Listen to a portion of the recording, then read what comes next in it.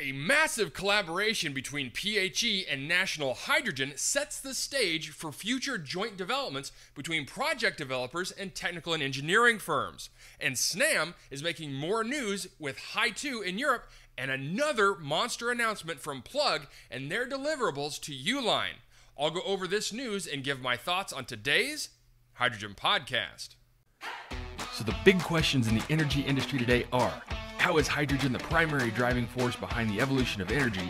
Where is capital being deployed for hydrogen projects globally? And where are the best investment opportunities for early adopters who recognize the importance of hydrogen? I will address the critical issues and give you the information you need to deploy capital. Those are the questions that will unlock the potential of hydrogen, and this podcast will give you the answers.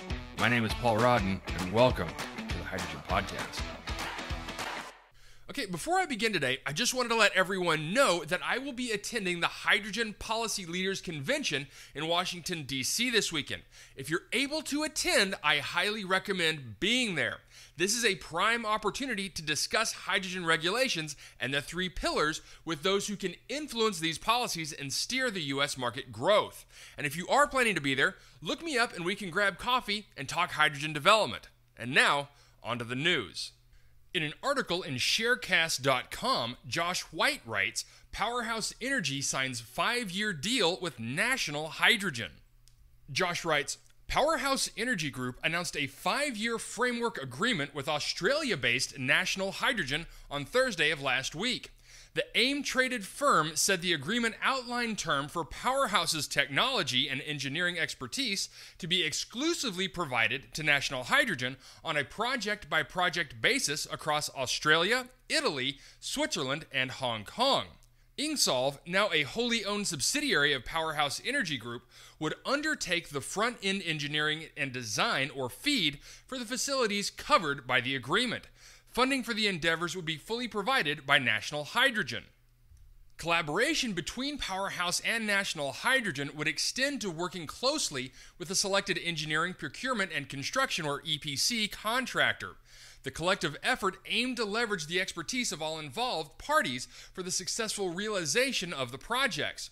Each project would be subject to further project-specific documentation between PHE and National Hydrogen. PowerHouse said its participation in the projects would not require any capital contribution, and it would instead operate on a license fee and royalties model. In a quote from CEO Paul Emmett, "We are excited to leverage our expertise and advanced technologies to optimize these facilities, setting new benchmarks for the hydrogen industry." He also said, "This is the culmination of several years of work, discussion, and negotiation between Richard Allen, who is the chairman of National Hydrogen, and himself, saying that he is very pleased that they have finally concluded the agreement and looks forward to a long and prosperous relationship with National Hydrogen." He also says, "This is a major milestone for us, delivers a significant endorsement for our technology and know-how, and provides us with both a platform for growth and a potential long-term income stream." Okay, so great news for PHE and National Hydrogen as they join forces to develop hydrogen projects in prime spots in Asia, Europe, and Australia. Now, as far as I can tell, no numbers have been given, and we don't know yet if this is a pay-for-performance situation or if they'll share equity stake in the projects themselves. But what this does showcase is something that I believe we'll begin to see more of: technical and engineering firms partnering with hydrogen project developers. It is so much more cost-effective to partner in these situations than to build out these verticals in-house. And I can envision more of these partnerships to develop in the next 24 months. Next, in a press release on February 26th, SNAM's Hydrogen Valley project in Puglia enters the list of Hy2 infra IPCEIs approved by the European Commission. The hydrogen infrastructure planned for the Hydrogen Valley project in Puglia has been included by the European Commission among the IPCEIs, which stands for Important Projects of Common European Interest on Hydrogen, approved on the 15th of January as part of the Hy2 Infra Wave. This third IPCEI wave follows on from the Hy2 Tech, which focused on the development of hydrogen technologies for end users, and Hy2 Use focused on hydrogen applications in the industrial sector and involves 32 companies and a total of 33 projects in Europe. The framework was jointly developed and presented by 7 member states, being France, Germany, Italy, the Netherlands, Poland, Portugal, and Slovakia.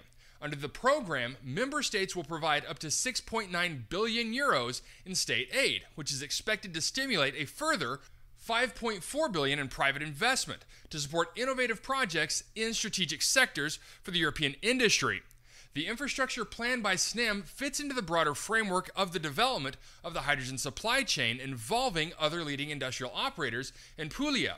SNAM's project, whose operational phase is expected in 2028, involves total investments of around 100 million euros aimed at repurposing existing pipelines, 85 kilometers worth, and installing new ones, for a total length of around 110 kilometers. Overall, the Hy2 Infra IPCEI will support the European-wide deployment of 3.2 gigawatts of electrolyzers, the construction and conversion of around 2,700 kilometers of pipelines for hydrogen transport and distribution, the development of hydrogen storage facilities for at least 370 gigawatt hours, and the construction of handling terminals and related port infrastructure for liquid organic hydrogen carriers to manage 6,000 tons of hydrogen per year. Okay, so more news on SNAM and the Hy2 developments going on in Italy. We also get more information on the amount of funding getting allocated to the development, both public and estimated private investment. Hydrogen growth in Europe, specifically that north-south corridor from Italy to the Netherlands, is expanding at lightning speed. It's definitely exciting to watch, and I'm hoping the US takes notice on how to develop projects alongside growing hydrogen demand and infrastructure. They're showing us the blueprint. Now let's see if we can keep up.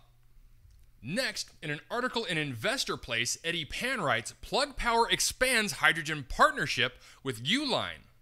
Plug has made a slew of announcements this month, the latest being an expansion of its partnership with shipping and packaging supplies company Uline.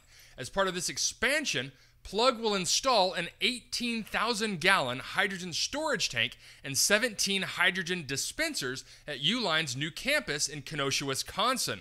These additions will power 4 distribution centers on the campus. Plug will also provide Uline with 250 more fuel cell forklifts that will receive on-site hydrogen power. In a quote from Andy Marsh, the CEO of Plug, the ongoing expansion of our 8-year partnership with Uline stands as a testament to the remarkable impact our hydrogen and fuel cell technology has on material handling operations. Given Uline's business strategy of same-day turnaround, productivity and predictability are important and are key benefits that Plug's fuel cell solutions deliver to Uline. Plug's hydrogen infrastructure for Uline is expected to be operational within 10 months. Uline's first distribution center at its new campus is expected to be completed this year, with additional buildings set to be constructed in later years. That could mean more hydrogen infrastructure services from Plug. Plug first partnered with Uline in 2015, with the company utilizing 270 fuel cell forklifts as of 2023. The expansion will lift that figure to 520 forklifts, as well as a total of 34 hydrogen dispensers across 10 facilities. Uline is a major customer of the Green Hydrogen Company. Earlier this week, Plug also announced that it had finalized a contract with an undisclosed major U.S. automobile manufacturer. The contract will see Plug provide the manufacturer with a fuel cell fleet, 2 liquid hydrogen storage tanks, and over 10 hydrogen dispensers to support its manufacturing campus of over 6 square miles. Installation of the hydrogen infrastructure will begin this year with an estimated operational date in the first quarter of 2025. Meanwhile, Plug has a major catalyst coming up. The company has confirmed that it will report its Q4 earnings on Friday, March 1st, before the market open. Analysts are expecting an 8% revenue decline to $203 million and a GAAP earnings per share loss of 41 cents. Okay, so even more big news from Plug as they continue rolling out projects and deliveries. Now, we'll see what their Q4 numbers look like, but I would be betting alongside the analysts that Plug will show a revenue decline from their Tennessee plant going down and other projects not moving forward. But Q1 of this year has been a drastically different story, with both Tennessee and Georgia online, hydrogen shipments delivered, as well as this announcement with Uline. This quarter has been all Plug, and deservedly so.